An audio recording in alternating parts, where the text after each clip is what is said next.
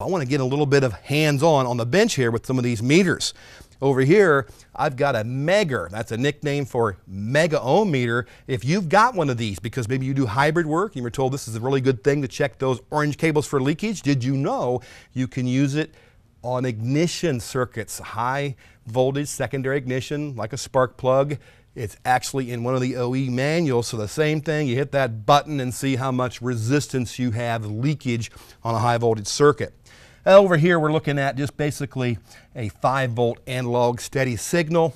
We'll talk about that on the car. We'll talk about signals that are fluctuating a lot. And you don't use a scope, you're not into scopes, you don't have time to break it out. You've got your meter handy. What can you do with frequencies that are changing constantly on a meter? And over here is just a good old ohm meter setting. I'm going to take a little second to talk about that. We'll break out here. I'm connected to a Delphi coil on plugs primary winding. Just a 2-wire simple cop.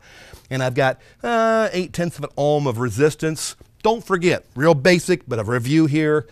If we clip our leads together, we'll talk more on the car. We clip it together and we see 0.3, got good leads. We're going to hit this button called relative delta. And that's going to go to zeros. It makes everything 0 now. And now I go back to the lead and it's going to say a little different number.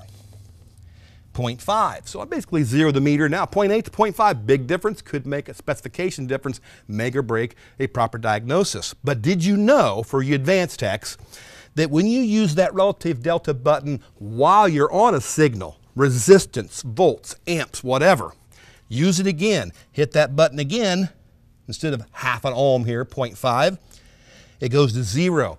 Delta means rate of change. So if I wiggle the connection on the harness, I heat the coil up, cool it down, whatever I do to make a dynamic test to try to work out an intermittent issue so it acts up on me, I'll see the change. The change will be on the meter. So if you're like wanting to see how much voltage drop there is in a circuit and you clamp onto a section of the circuit to do a voltage drop test, now start wiggling, you'll catch it that way. And then you can actually min-max in relative delta mode and then play it back later.